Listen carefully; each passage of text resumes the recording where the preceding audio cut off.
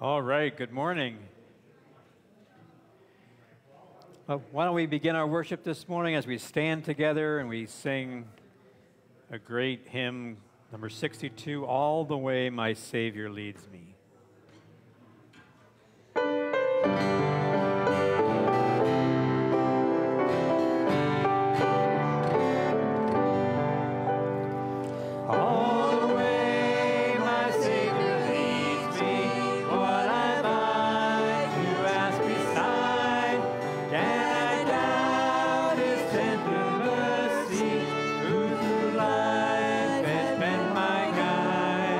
Heavenly peace, divinest comfort.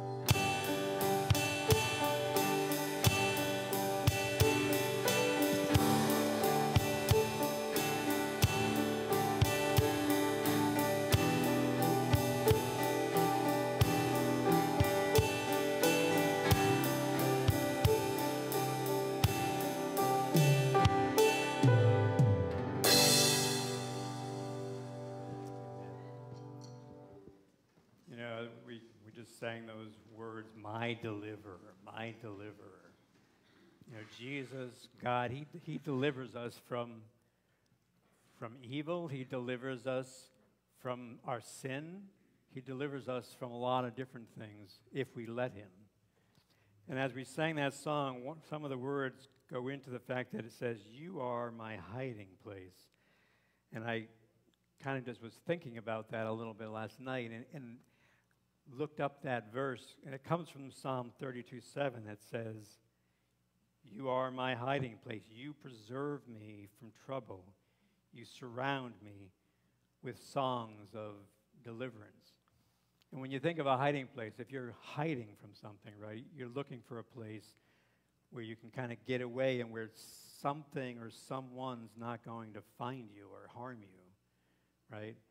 And in that way, God and Christ is our hiding place. If we hide out in him, if you will, if we go to him and trust in him, it doesn't mean that trouble isn't going to find us, because obviously in our lives, trouble always does find us in different ways. But what it really does mean is that God is there for us. He's always on our side, and we know if we're in him and trusting in him, that our lives are secure in him, no matter what. Amen? Let's go to the Lord in prayer. Father, we just thank you so much for the fact that you are our deliverer, but that you also are our hiding place, Lord, and that we can go to you and hide out in you, that you're secure. You give our lives security no matter what comes along, and that you love us no matter what, and that we can love you back. Thank you, Lord, for being with us here today. And as we continue to sing these songs to you, just be honored and be glorified in all that we do here this morning. In Jesus' name, amen.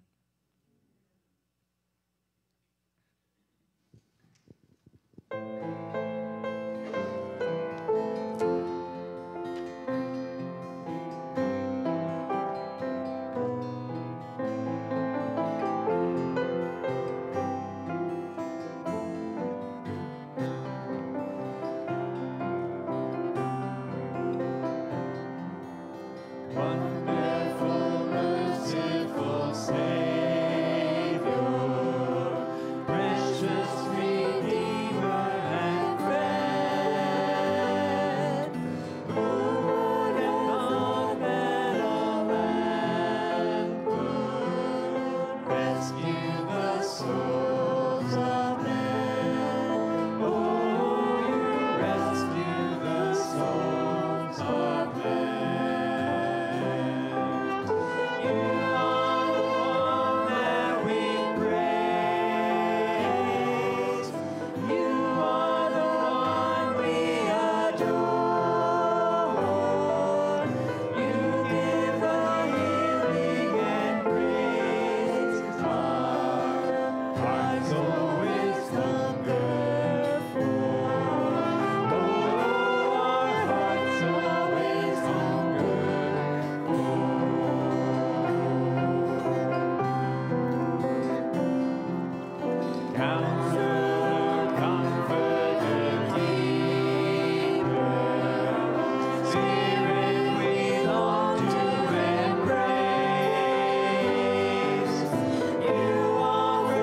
Open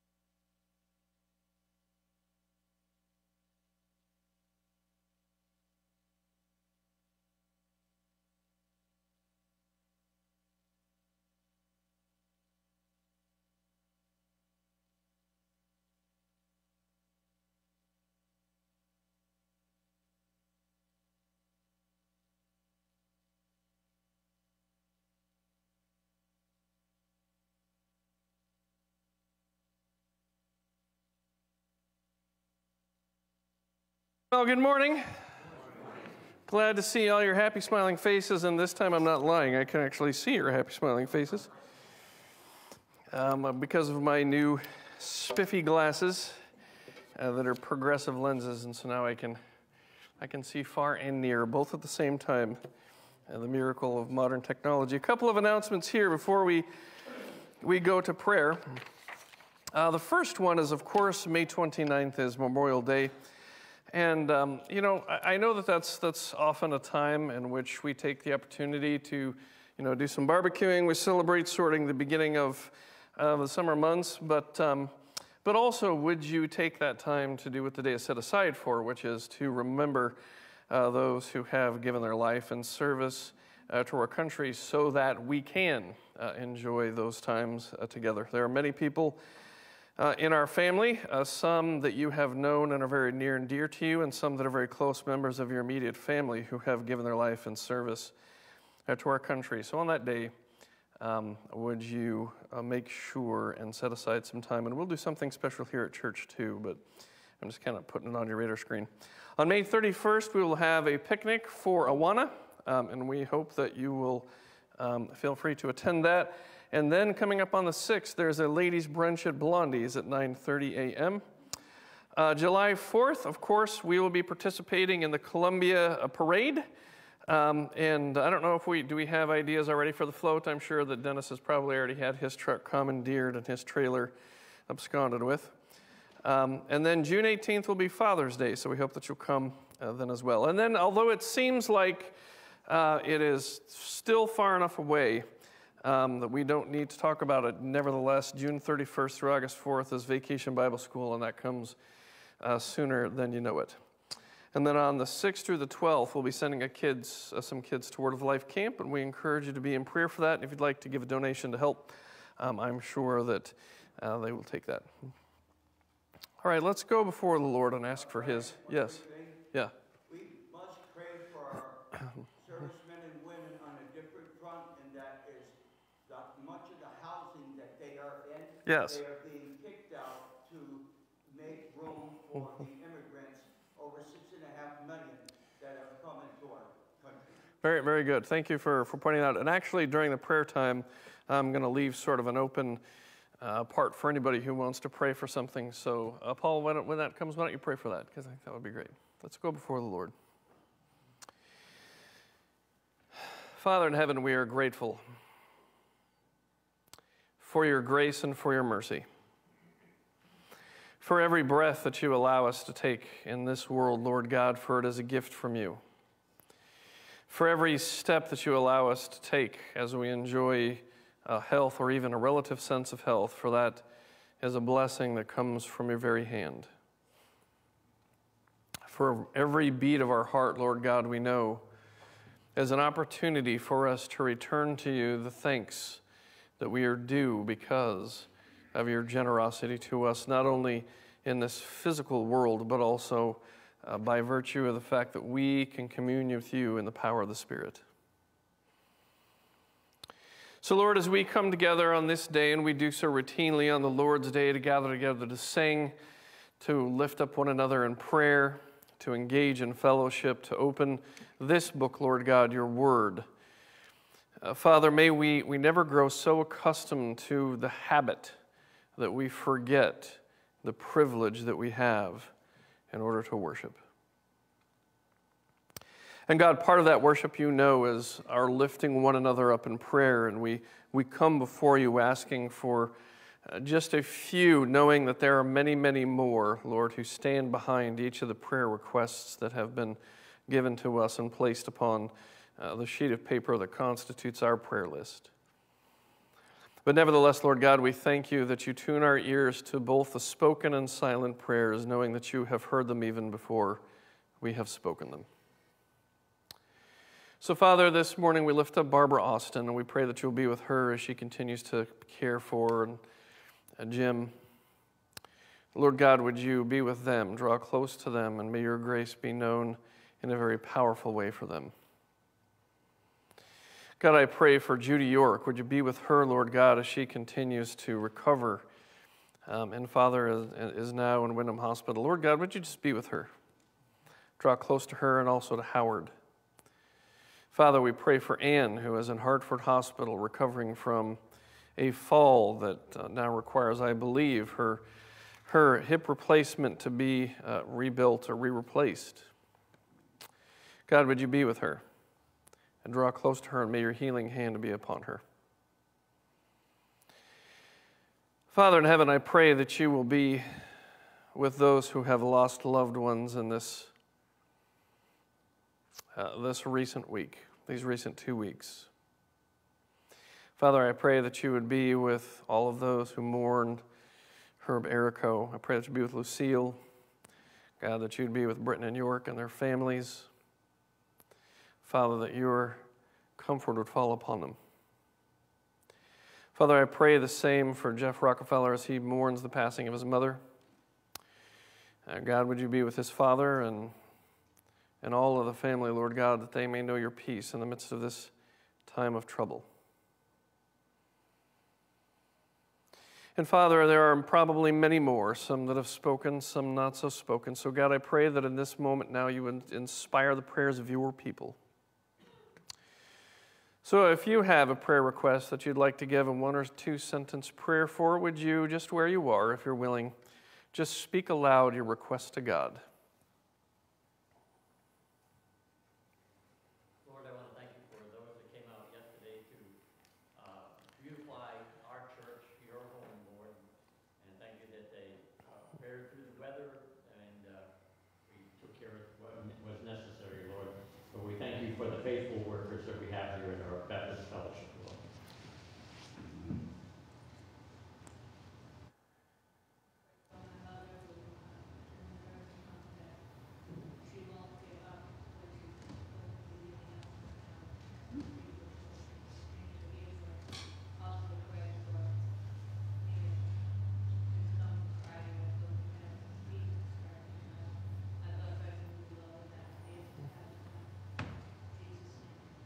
Amen. And Heavenly Father, again I ask you to please be with the servicemen and women that have been shortchanged once again and have been kicked out of their dwellings, lack of a better term, to make room for people that don't and legally belong here. We ask you, Lord, to please be with them as they deal with their home loss, and that many would go into depression and further as a result. Please be with them and steer them towards a house of God, a true believer in Jesus that goes by the Bible. In your Son's name we pray, amen. Dear Lord, I pray for Sandy, you will just give her the energy and strength she needs. I thank you for all things she does in our Baptist fellowships, and I pray you to comfort with the Juanas as well as getting ready for BPS, and those who help her too. Amen. Amen.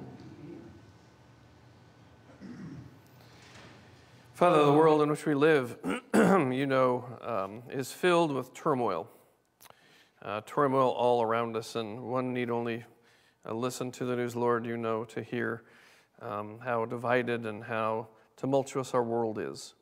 In many ways, Lord God, it is easy for us to grow so disillusioned with the darkness that we do not see the light that dawns and shines brightly even in the midst of it. And I thank you especially for the college graduates who, having all had an experience with you, knowing the truth, are being sent out into the world. Lord God, I pray that you be with them. I think of Jonathan Caldwell, Alex Considine, Amanda Frame, Ariel Miner, Ruth Soderberg, and Ava Hassel as college graduates. Lord, would you go before them? Would you anoint them to do what you have called them to do in such a way, Lord God, that the light of your Son, Jesus Christ, shines through them in whatever profession that you lead them to. And I think of the high school graduates, both my son Toby and Micah Soderberg. Lord God, I pray that you would be with them. May you anoint their decisions and help them to make decisions about what the next step in their journey with you may be. But Father, all of this we pray because we can, knowing that you hear us, knowing that we do not approach you as a distant God who is unwilling to hear the pleas of your people, but rather that we come before you as one who call you Abba, Father, one who is drawn near to us so that we may draw near to you. And Father, may all that we do and that we say in these next few moments as we open your word be to your glory. And we pray these things in Jesus' blessed name. And all God's people said, amen. So we have found ourselves in the middle of a sermon series on the Psalms, or the wisdom literature. And so I started in the Psalms. I know that Dennis preached out of the Psalm last week. And we will continue to go look to the Psalms and other wisdom literature. But there's two things I want to point out before we jump headlong into the sermon this morning. The first one is that, like I suggested a couple of weeks ago, at least while I'm preaching, one of the things I'd like to do is to approach the Psalms from a uniquely Christological standpoint. And what I mean by that is that I firmly believe that on every page of the Bible, you can find at least the breadcrumb trail that would lead you to the truth of who Jesus is. And sometimes the presence of Christ in the Old Testament is through shadow and illusion, and sometimes it jumps out at you just so strongly that it's tough not to see that what is being described in the wisdom literature is actually a prefiguration of who Jesus was, the character of who he is, and what he's accomplished for us. And so I hate to, in some ways I'm sort of opening the last chapter of the book for you already and telling you what the sermon is about, because each one of these sermons in some way is going to be about Jesus. The second thing is that for these sermons at least while I'm preaching, I'm taking sort of an open dialogue approach. So if at any point in time you have a question, you have a concern, you think I'm totally off base, you want to disagree with me, you want to add a point, raise your hand and I'll call on you, and you can pipe up. I don't see any reason that all sermons have to be just me talking, wah, wah, wah, wah, wah, and you listening, right? Like quietly. Now I know for some of you that will be traumatizing, because your parents made sure that you stayed quiet as a mouse during the sermon, right? And in order to say something, you will have to overcome that conditioning. But I guarantee you, your mother's not here for most of you, right? And that you are absolutely welcome to say whatever comes to mind.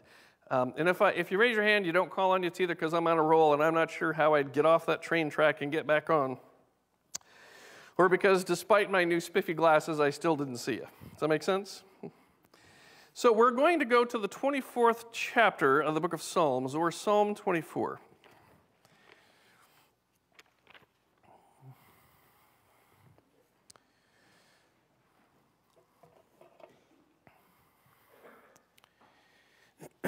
To give you a little bit of historical context behind this, one of the challenges with most of the wisdom literature is that there is not anything inside the text itself that tells you what the context of the psalm or the proverb is. Does that make sense? So if you go through and you look at any of the epistles, say you are reading through the book of Romans, well, you know the context because Paul will tell you the context. He will tell you who wrote it. He will tell you who it's written to. You have some sort of historical idea as to what was going on during that time, because you can go back and do some study and find out exactly what was going on. In many instances, there are internal clues within the text itself that tell you what the context is, what the trouble is, why Paul is writing, etc. The challenge in interpreting the Psalms specifically is that we don't have any of those textual clues necessarily. But there are some hints in the text that will help us to understand what it is that David, who wrote most of the Psalms, was trying to get to, or what he was getting at. And in this particular Psalms, it seems to me, and it seems to others who have written commentaries, that what was going on is David was describing a time in which the Levitical priests were on their way up the mountain of God to the city of Jerusalem in order to place the Ark of the Covenant back, or at least maybe for the first time, in its resting place in Jerusalem in the tabernacle, or perhaps it may have been after the Philistines had captured the tabernacle that it was bring bought back to Jerusalem. And so it is what's called a psalm of ascent. A psalm where the people are going up in worship in order to bring themselves to the mountain of God, where the Ark of the Covenant would rest. where the Shekinah glory of God would find his resting place among his people. Now, topographically, Jerusalem is not like where I come from, Wyoming. I come from Wyoming, and so when we talk about hills, we mean hills, right? When I came out here and people were talking about hills and they would say, well, that's a hill. I'm like, no, that's like 4 rocks stacked on top of each other, right? That's not a hill. This is a hill. This is not a hill, right? Where I come from, hills are steep, and these are not so steep. Well, Jerusalem is not exactly it's not exactly like the Grand Teton Mountains where you have to go vertical in order to get up them. You can get up there just fine. And so sometimes when you're reading the Psalms, you might wonder, well, what's the big deal, right? I mean, it's a little elevated from the rest of the plain around it, but it's not exactly, it's not exactly like you have to hang a top rope and find different footholds to get up the mountain. However, if you're carrying the Ark of the Covenant, it's probably a little more daunting than you might think, because that thing is heavy. If you see the way it's described in the Old Testament, at least I can imagine how many people holding on to this thing, praying for dear life that they don't misstep. Because the one thing you don't want to do is accidentally touch the Ark of the Covenant in the wrong place, because then you're dead. And you don't want to drop the Ark of the Covenant, not only because that probably will lead to a job opening when it comes to your position, but also because if you've seen Raiders of the Lost Ark, it never works out for anybody. And so here they are climbing up the top of this hill, which is not particularly steep, and yet nevertheless it seems like somewhat of an arduous journey. It's in the context of this reality that I believe Psalm 24 is spoken from the mouth of David under the inspiration of the Holy Spirit, and it says, a Psalm of David. The earth is the Lord's, and the fullness thereof,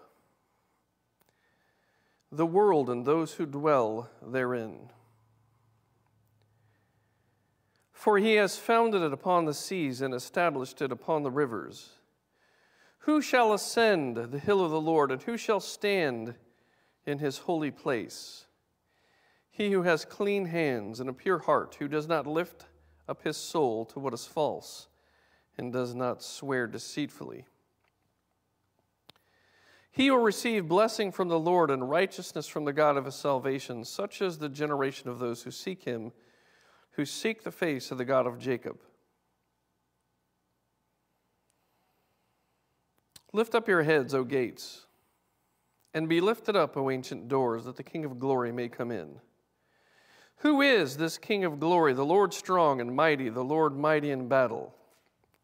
Lift up your head, O gates, and lift them up, O ancient doors, that the King of glory may come in. Who is this King of glory? The Lord of hosts. He is the King of glory. These words are the words of the Lord.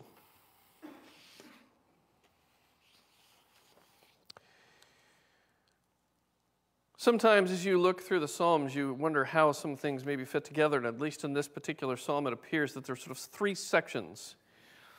And it's not intuitively obvious why these 3 sections work together or what David is at. Every now and again, you kind of get the impression that maybe David sat down perhaps with a good cup of coffee. I don't know whether they had coffee at that point, and maybe some kind of a tea made out of figs. Who knows, right?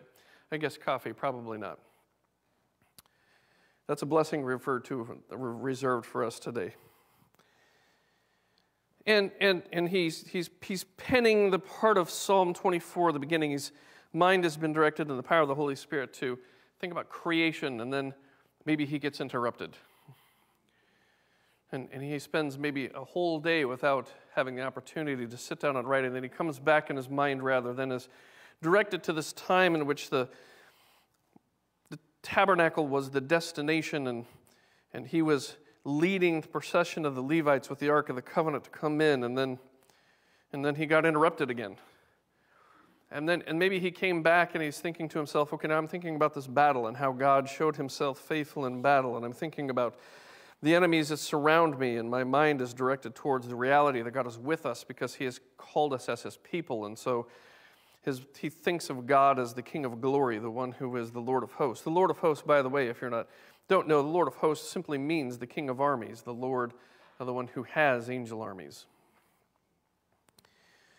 And maybe that was the case. Who knows what happened, why David goes from creation to the trip up the mountain to the hill of God, to God the one who sustains him in battle. But in many ways, whether it be by divine accident, if there is such a thing, or whether David sat and penned it all in one sitting, we don't know, but it certainly does help us to understand how all of those concepts come together in the person of Christ. All of them. In many ways, if you were to ask yourself the question of, is there a key, maybe a secret decoder ring to Psalm 24, I would ask that there is, but you would have to understand and know the person of Jesus Christ in order to understand and have that decoder ring. And the reason I say that is because each one of these aspects, these elements of the psalm, point to a central portion, point to a characteristic of who Jesus is. Gives us a clue to his identity. And the first one clues us into the reality that the identity of God as the Creator is intrinsically and inextricably wound together with the person of Jesus Christ. Colossians chapter 1, verses 15 through 19 makes this point clearly. When Paul says, speaking of Jesus, he is the image of the invisible God, the firstborn of all creation. For by him all things were created in heaven and on earth, visible and invisible. Whether thrones or dominions or rulers or authorities, all things were created through him and for him. And he is before all things.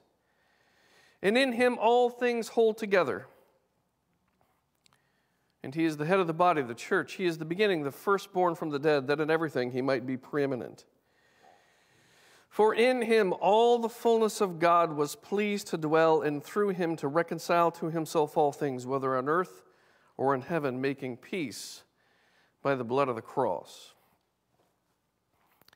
Now, like most Pauline passages, there's like 16 sermons in there, but I only have time to preach one.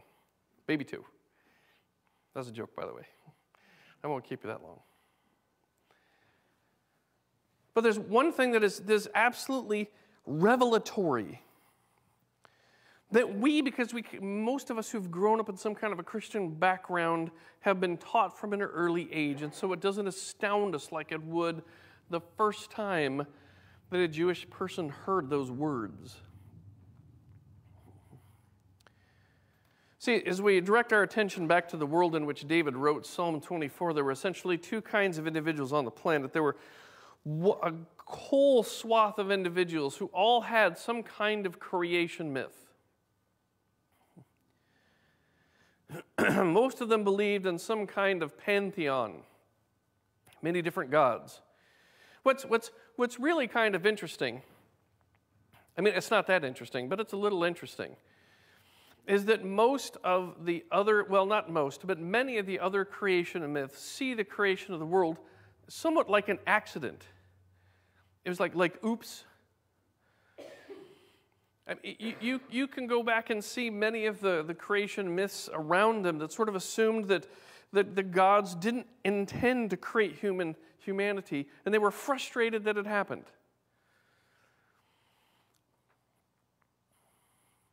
So if you were a Greek at the time of the writing of Psalm 24 in this fledgling little place in Greece, perhaps, or maybe part of the Hittite Empire, or maybe one of the individuals who was from the Canaanite group of people, you would have heard this idea that the God of Abraham, Isaac, and Jacob created the world ex nihilo, that he spoke and the world came into being.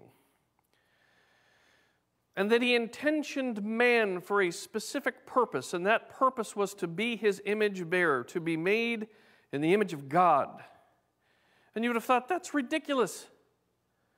Everybody knows that there are tens, if not hundreds of gods, and everybody knows that humanity and divinity are roughly the same, that the gods aren't very much different than us. they're fallible and they do dumb things and they are at war with each other and they have conflicts and they make silly mistakes. And that's the reason for all of these stories that we have. It would have been an absolute change of one's mindset, a revolution in the way that you saw the world, an absolute, to understand that the God of Abraham, Isaac, and Jacob was one God who created all things. You would have had to have endured a revolutionary change in your mindset. You would have had to have thrown out everything that you had ever been taught in order to embrace this truth. And it absolutely is the truth.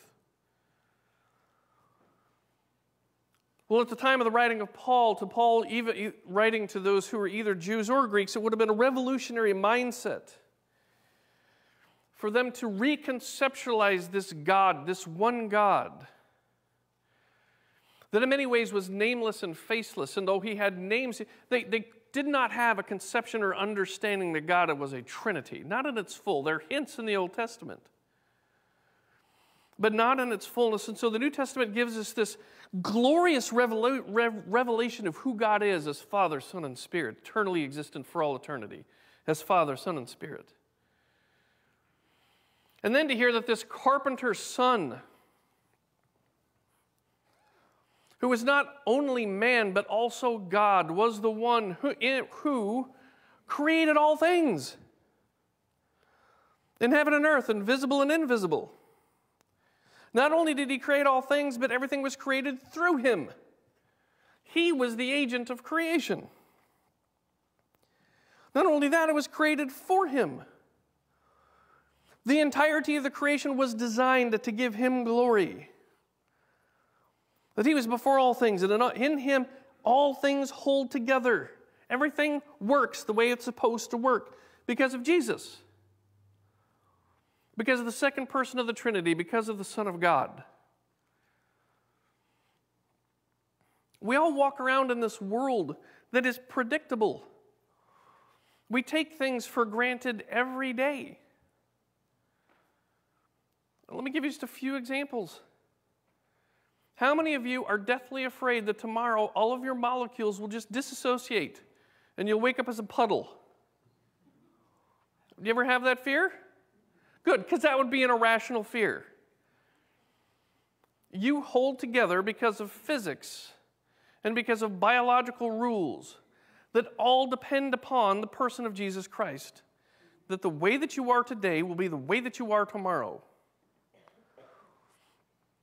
Anybody have an irrational feel that tomorrow gravity will just stop and will just float off the planet?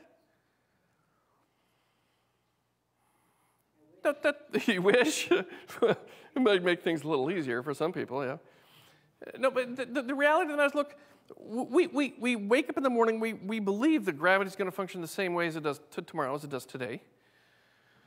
That our cells are going to hold together. Right, that your eyes are going to be in the same place. Like tomorrow your eyes aren't going to show up and be on the back of your head. It's not going to happen. Why? Well, there's all sorts of scientific and mathematical reasons for that, but it all comes down to a very philosophical basic premise, which is that the reason that everything spins like it should and we are contiguous like we ought to be, and that gravity is consistent like it always has been for the entirety of our life, the reason that the speed of light is somewhat constant, right, that inertia works, is because Jesus intended it that way, and he keeps it that way. Everything continues to hold together in him.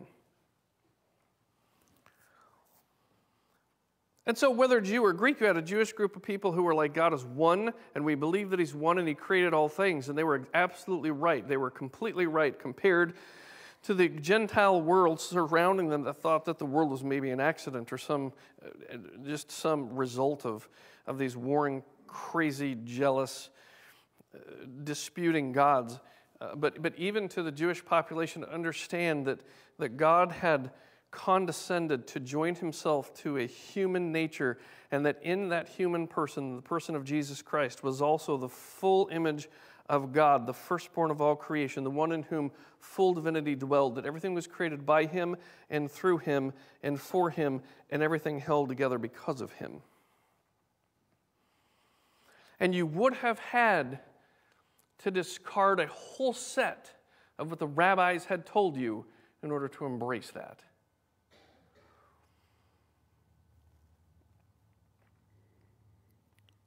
But we see a glimpse of it in Psalm 24. The earth is the Lord's and the fullness thereof, the world and those who dwell therein. For he, who is he? Not some nameless, faceless God. For he, the Son of God, in concert with the work of the Father and the Spirit, has founded it upon the seas and established it upon the river. And now it all starts to make a little sense when you ask that question, who shall ascend to the hill of the Lord? Maybe the same one who created all things is the one who is the most qualified to ascend the hill of the Lord. From the identity of God as creator, we begin to ask ourselves questions about the identity of the one who ascends the hill of the Lord. Now, to understand that, you need to understand the priestly role a bit. The tabernacle was created as a means of God providing his Shekinah glory in the midst of the presence of his people whom he rescued from the hands of Egyptians in the Exodus.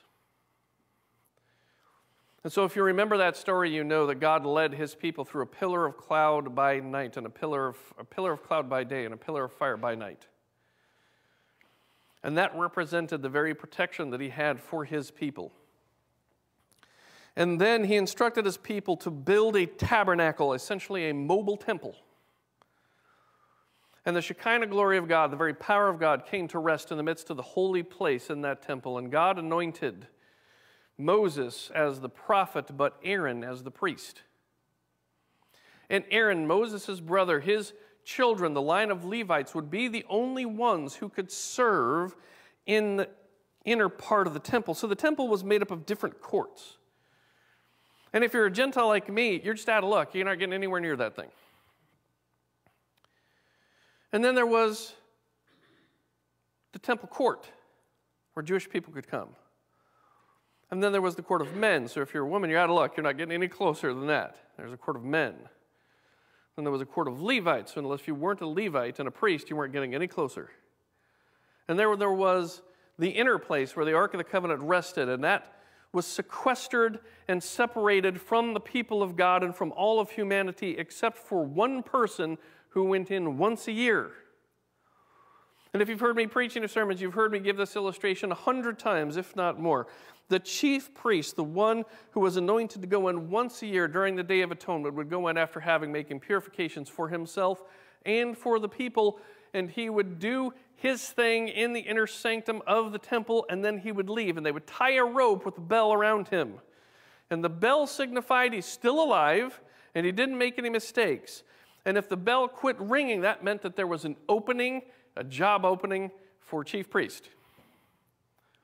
Because he had offended the holiness of God, and they had to pull him out dead by the rope.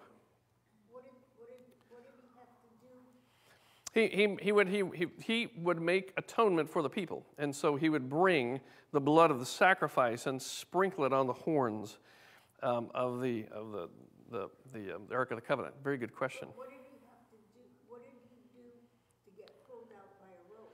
Oh, there were people, and they were people in the other Levites, right? I mean, it's sort of like it's kind of a morbid job to be the guy who's holding on to the rope, right? Because if the bell quits ringing and you keep tugging and nobody tugs back, right? Your job was to pull the dead guy out from the other side of the curtain so that you didn't go in. Because if you went in, you weren't anointed as the chief priest, and now you have two dead Levites in the Holy of Holies.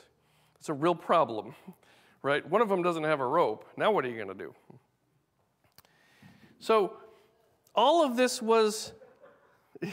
Who had a comment? Was it a joke? Was it a good one? Oh, it's you groaned. Yes, well, it was a little complicated. So the question is, so why all this separation? Like, what's with the separation? Doesn't God want to be close to us? Like what's God's deal that he wants women only to come this far and then after that, men? I mean, goodness gracious.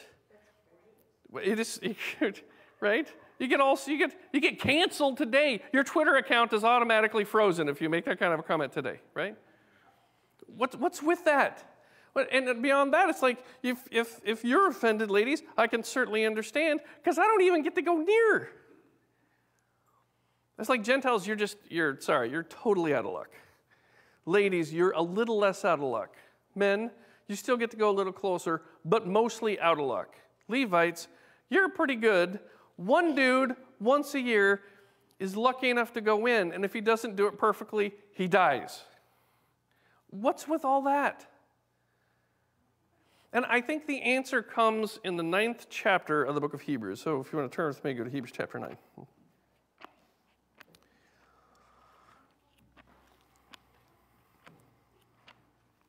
Hebrews chapter 9. Starting in the first verse says, "Now even the first covenant had regulations for worship and an earthly place of holiness." That was the Holy of Holies. "For a tent was prepared, the first section in which were the lampstand and the table and the bread of presence. It is called the holy place. Behind the second curtain was a second section called the most holy place, having the golden altar of incense and the ark of the covenant, covered on all sides with gold, in which was a golden urn holding the manna and Aaron's staff that budded and the tablets of the covenant. Above it were the cherubim of glory overshadowing the mercy seat. Of these things we cannot speak in detail, even though Judy wants to know." Just joking. "These preparations have thus been made. The priests go regularly into the first section performing their ritual duties. But into the second only the high priest goes, and he but once a year, and not without taking blood, which he offers for himself and for the unintentional sins of the people. By this the Holy indicates that the way into the holy place is not yet opened as long as the first section is still standing, which is symbolic for the present age, according to the arrangement of gifts and sacrifices and offerings that cannot perfect the conscience of the worshiper, but only deal with food and drink and various washing regulations for the body imposed until the time of the Reformation."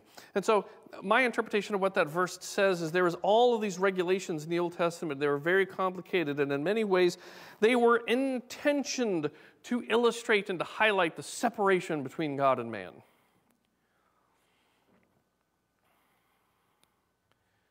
It was designed to show you that you should only go so far and no closer. Why? Well, because the sacrifices that were intended to make, that they were commanded to make, could only do so much. They could never truly cleanse the conscience of those who participated.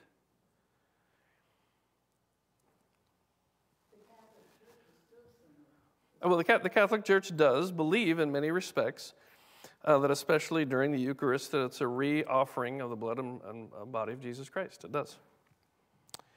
And that's why I'm not Catholic, right? I love my Catholic brothers and sisters, but there's a point of theology upon which I very much disagree. Because all these regulations, it says, were imposed until. That's a big until. If you're the kind of person that underlines and highlights your Bible, I'm not, but if you are, highlight and underline the until the time of Reformation. But, in verse 11, when Christ appeared as a high priest of the good things that have come, then through the greater and more perfect tent, not made with hands, that is, not of this creation, he entered once for all into the holy place, not by means of the blood of goats and calves, but by means of his own blood, thus securing an eternal redemption. For if the blood of bulls and goats and the sprinkling of a defiled person with the ashes of a heifer sanctify for the purification of the flesh, say that 10 times fast, how much more will the blood of Christ, who through the eternal Spirit offer himself without blemish to God, purify our conscience from dead works to serve the living God?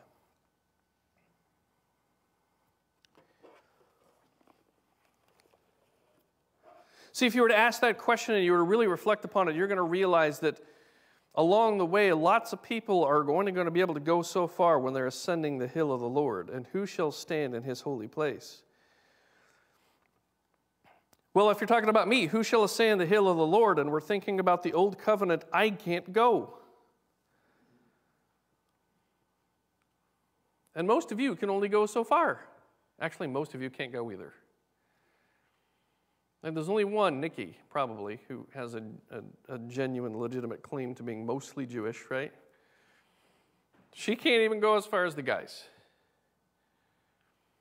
Who shall ascend the hill of the Lord? Well, not very many people.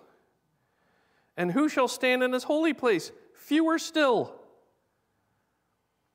And who can go into the Holy of Holies? Only one guy.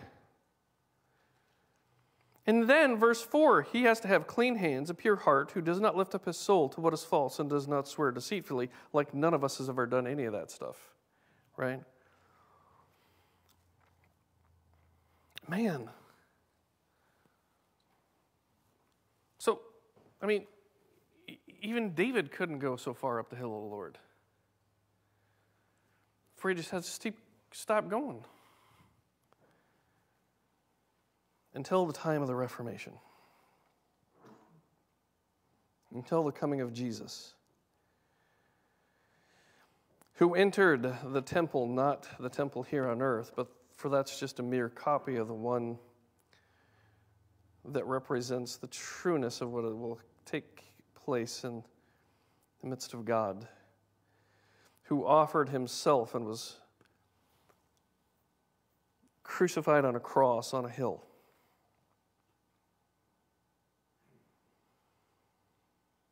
You see, Jesus' trip up a hill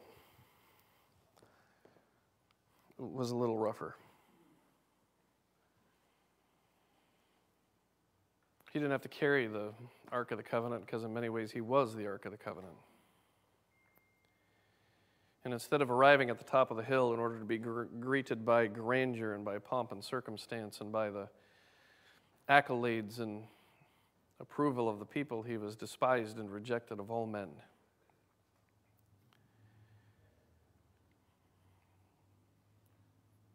The Bible says he came to those who were his own, but his own did not receive him. But then he said to as many as received him, he gave the power to be called sons and daughters of God. Who shall ascend the hill of the Lord? Yeah, I wonder if that hill might not have also foreshadowed the hill that Jesus went up. Who had clean hands, a pure heart, who never lifted up his soul to what is fault and never swore deceitfully.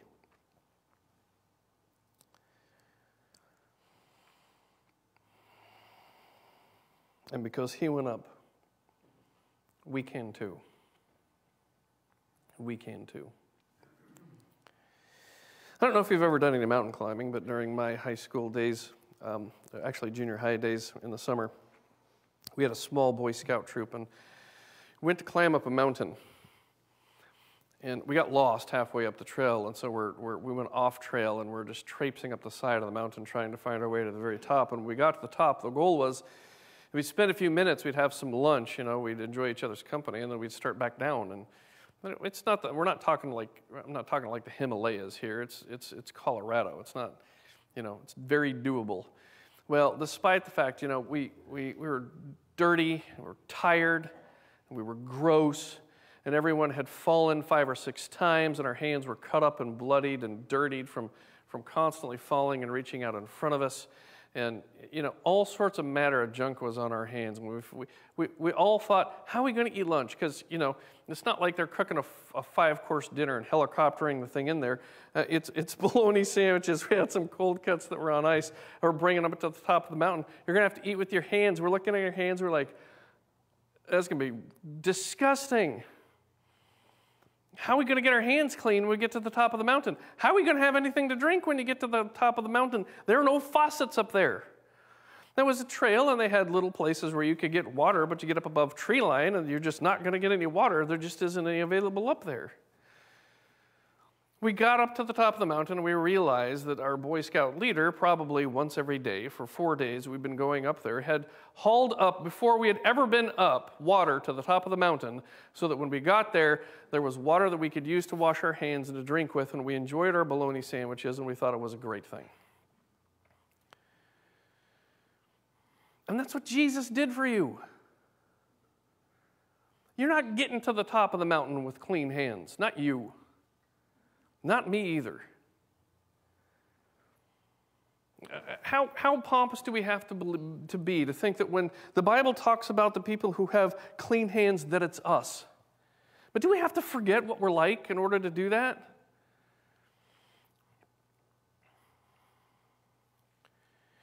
There's this toxic and pathological way that we often read the Bible. When we read the heroes of the Bible, we automatically assert our name into those places. And it's entirely possible, in fact, mostly likely, that when we read the stories of the Bible, that we're not David, we're Goliath.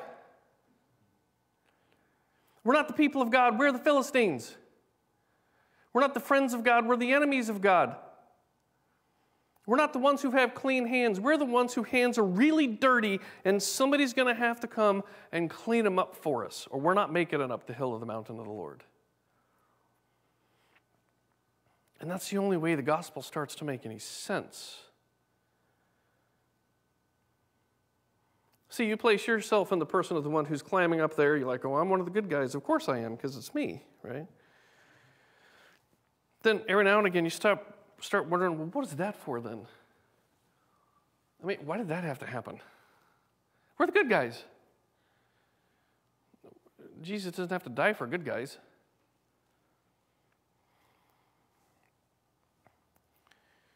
No. Maybe Jesus is the one with clean hands and a pure heart. Maybe he's the one who never lifted up his soul to what is false. I know I have. Maybe he's the only one who had no deceit in his mouth. I know I have.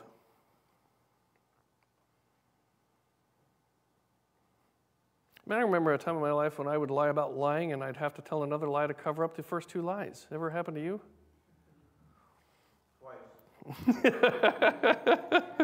Good. Maybe 3 times just now then, yeah. But here's what is true of us. For those of us who've come to the place in our life in which we've placed our trust in Christ, we will receive blessing from the Lord and righteousness from the God of our salvation.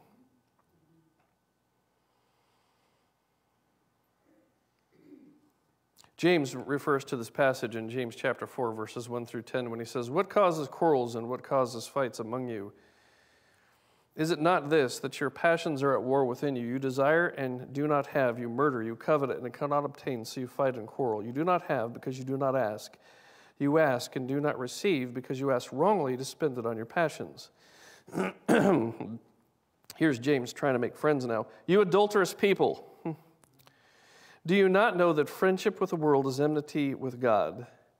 Therefore, whoever wishes to be a friend of the world makes himself an enemy of God. Or do you suppose it is no purpose that the Scripture says he yearns zealously over the Spirit that he has made to dwell in us?" And now it's time for some good news, but he gives more grace. "Therefore it says, God opposes the proud, but gives grace to the humble. Submit yourself, therefore, to God. Resist the devil, and he will flee from you. Draw near to God, and he will draw near to you.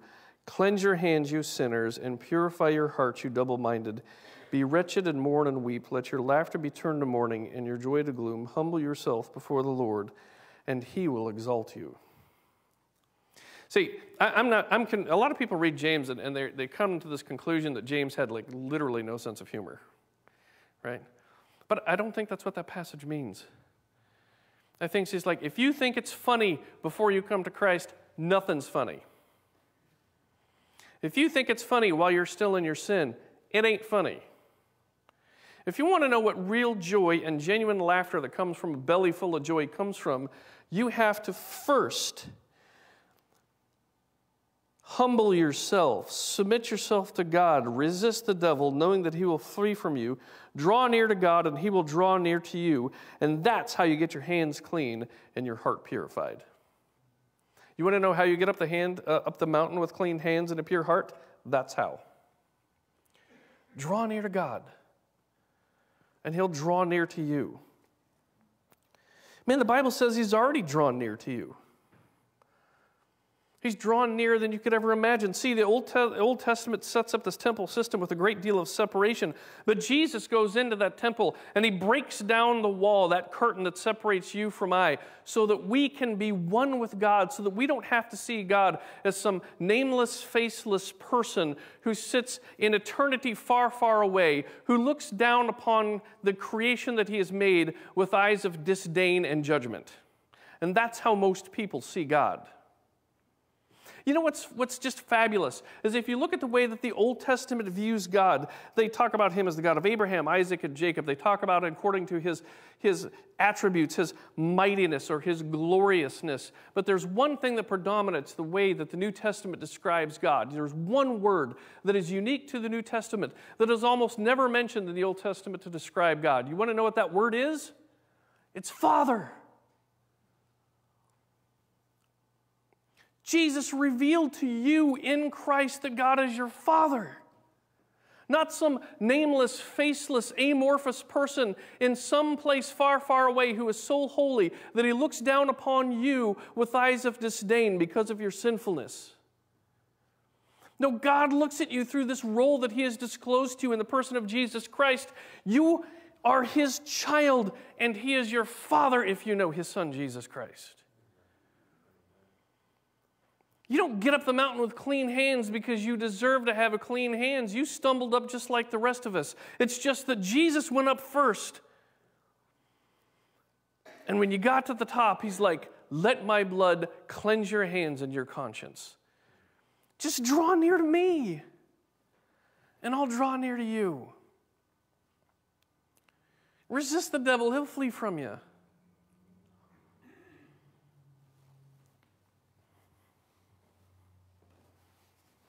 The identity of God as creator is paramount. The identity of the one who ascends the hill of the Lord is prototypical of the gospel of Jesus Christ. And when we draw near to him, we receive the blessings that we are given that are foretold in the book of Isaiah. Let me give you a couple of examples. Isaiah 55, 6 through 9 says this: Seek the Lord while he may be found.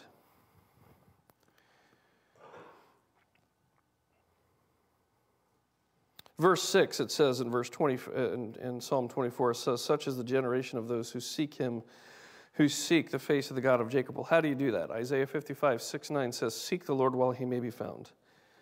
Call upon him while he is near. Let the wicked forsake his way, and the unrighteous man his thoughts. Let him return to the Lord, that he may have compassion on him, and to our God, for he will abundantly pardon. Now, I can't tell you how many times that I have preached the next few verses wrong. And so, sorry. I don't know how many times I have quoted, for my thoughts are not your thoughts, neither are your ways my ways, declares the Lord. For as high as the heavens are from the earth, so are my ways higher than your ways, and my thoughts than your thoughts. And I think there's at least probably 2, if not 3 sermons in which I've totally bungled it. Mea culpa. Because to me, that just sounds like some nameless, faceless God who is far away and who doesn't think like we do because he can't possibly identify with us. Because he's just so holy and just so far away that my thoughts could not possibly be a reflection of his thoughts. And while that's true, I mean, I got 3.5 pounds of brain matter at the top of my head. There's no way I'm going to be able to think like God, right? And for those people who believe that they can figure God out, what hubris. I mean, God's infinite. He's not even bound by your physicality. And yet you, who use maybe 3 to 5% of the gray matter that's sitting on top of your head, you feel like you should be able to figure God out? Okay. Let me know how that works. But that's not really what the verse is talking about, because the preceding part of it talks about how when we draw near to God, he draws near to us. That when we seek the face of the God of Jacob, that he is near to us, that he pardons us, that he forgives us. That's what it's about. See, when we get offended, we do this. We push people away. That's our way. When people hurt our feelings, we want to get back at them, don't we? That's our thoughts.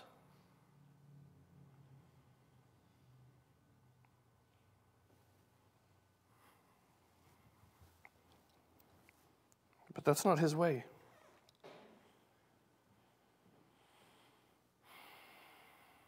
And those aren't his thoughts.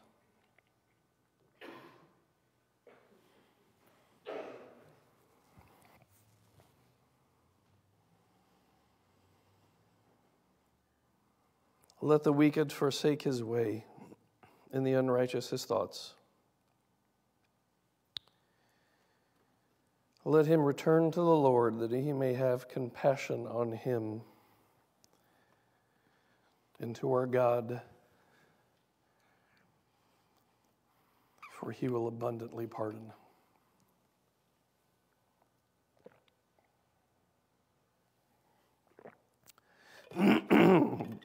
See, if there's anything that you get from this sermon, I hope that maybe, just possibly, your vision of God as this nameless, faceless, eternal being that rests in some place so far, far away, who looks down upon humanity with crossed arms, with disapproving judgment, will be challenged. And that you'll begin to see God for who Jesus revealed him to be, which is a God who is willing to send his only Son to climb a mountain with clean hands, to stretch them out on a cross and to bleed and die, in order that you and I might become sons and daughters of God, that don't have to be afraid of our Father, but can just simply run into his lap and said, I'm sorry, I blew it again.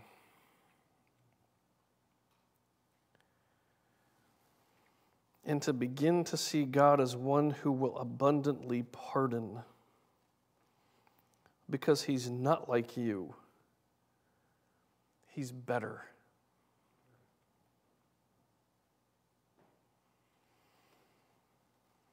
Isaiah 61, 10 through 11, I will greatly rejoice in the Lord. My soul shall exult in him, for he has clothed me with the garments of salvation.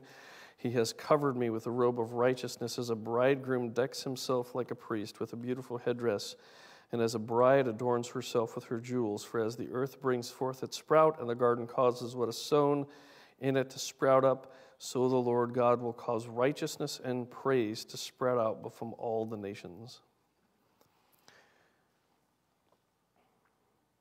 See, that's what God does. He clothes us with righteousness.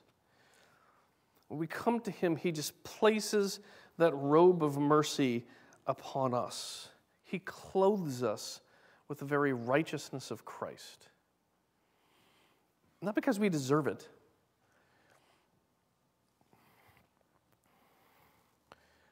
but because he loves us.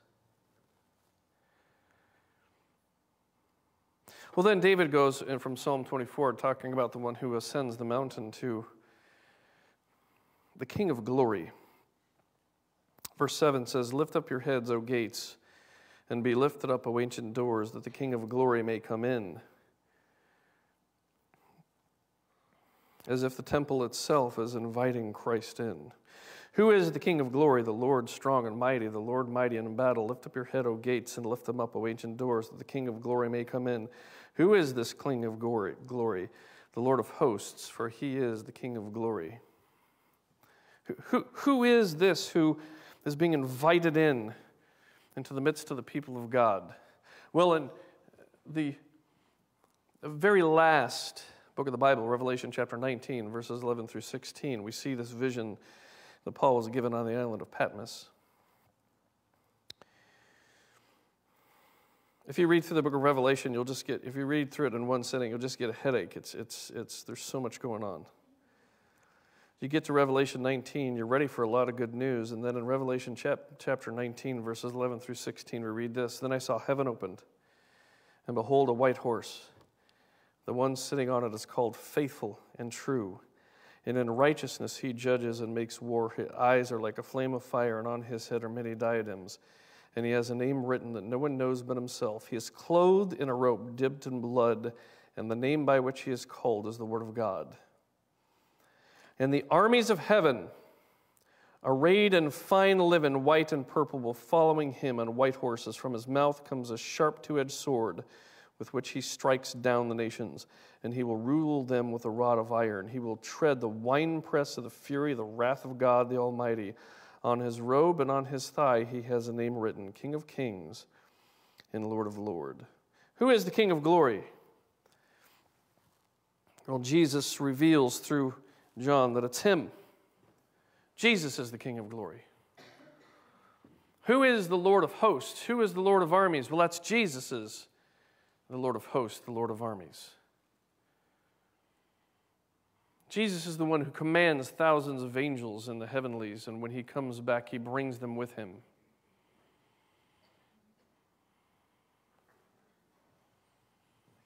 And that leads me to the conclusion. Almost 5 minutes early. And it's a pretty simple one.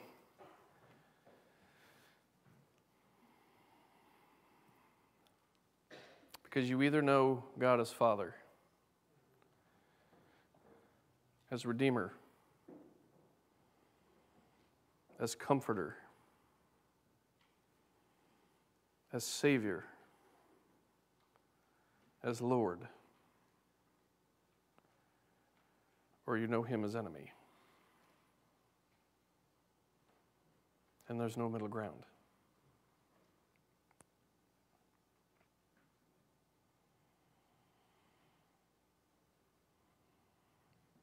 See, we often look at God and we think of God, and before we come to know him as in the person of Jesus Christ, as a nameless, faceless being who is far, far away, who looks down upon his creation with a sense of disapproval and judgment. And then when we come to a place in our life in which we genuinely trust in Jesus Christ, we begin to know him as Father. And we come to see ourselves as his children. But those who would oppose God, who would look upon the cross of Christ, who would see Jesus and who would reject him, they have become those people who look disapprovingly and down their nose on a God who humbled himself to the point of taking a cross upon his back to bleed and die, and tell him, it's not good enough and I don't want you.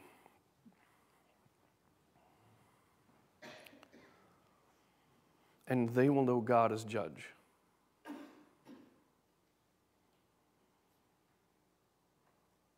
And there are only two choices.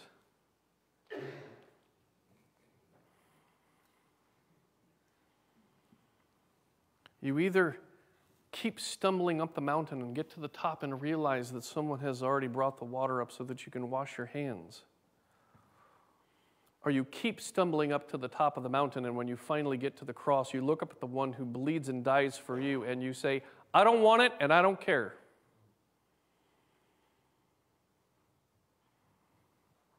And listen, if that's you, I get it. I did it for years. I did it for years.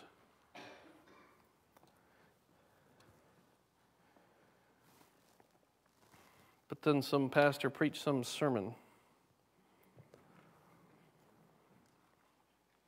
reminded me that there was a God who desperately wanted me to fall on my knees and to raise up my hands and to say, God, I want to know you.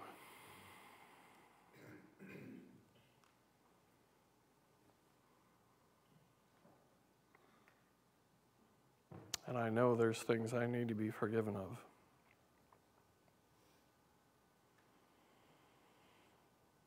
And I'm tired. I'm so tired of walking through this world alone.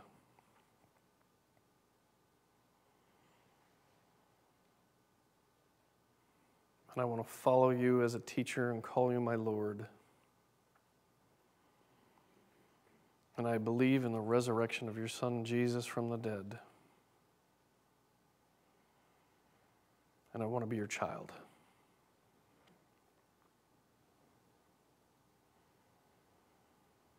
And I pray that God gives you the grace that from the depths of your heart you'll say that one day. And maybe it's today.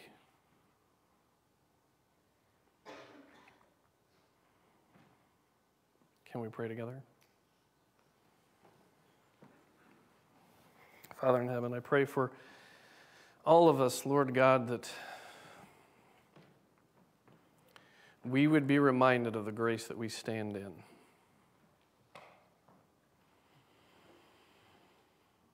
Jesus is the one who created us. He is the one who sustains us. It's in Him that everything that we are continues to hold together. He is the one that loves this world enough to keep it all running.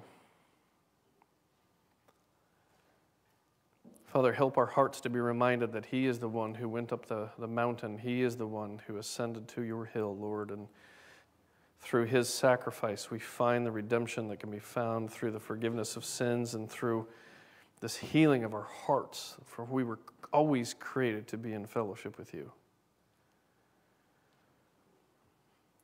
Lord God, through Psalm 24, we remind ourselves of the fact that He's coming again.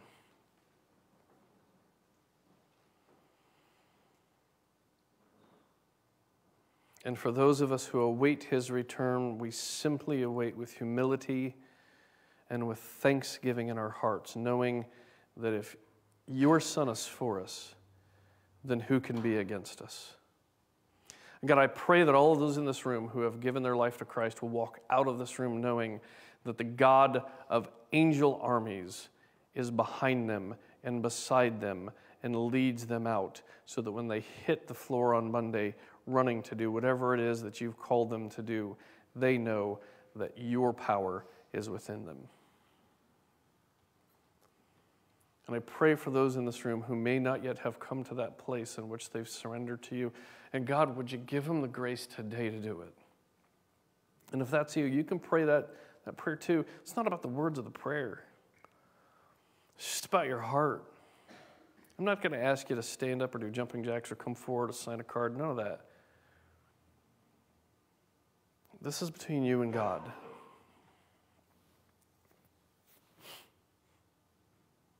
And maybe it's time for you to say, God, I'm tired of doing this alone. And I know there's things I've done that I need to be forgiven of. So I thank you for the forgiveness that comes from the shed blood of Jesus Christ on the cross.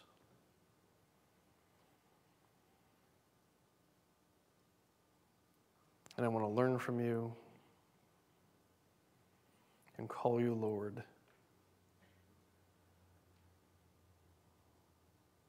And I want to be your child.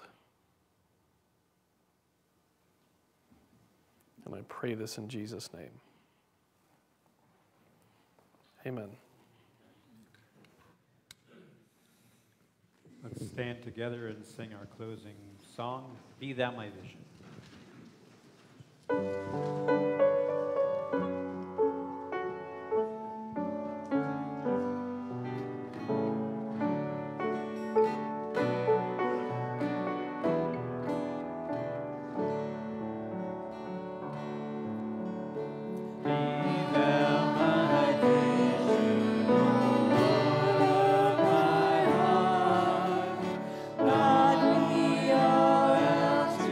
To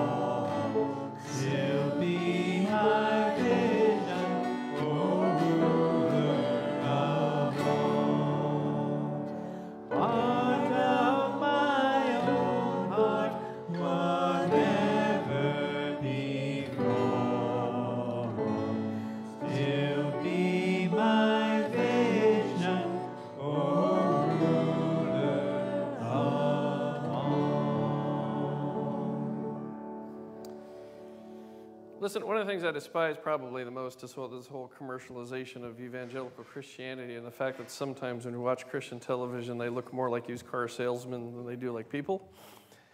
So I want to do everything I can to not be like that. But I do want to let you know, listen, if you've prayed that prayer or you just have questions or you want some guidance, man, get a hold of me. There's nothing I like better than to sit down over a cup of coffee and to discuss what it means to know Christ as Lord and Savior. Does that make sense?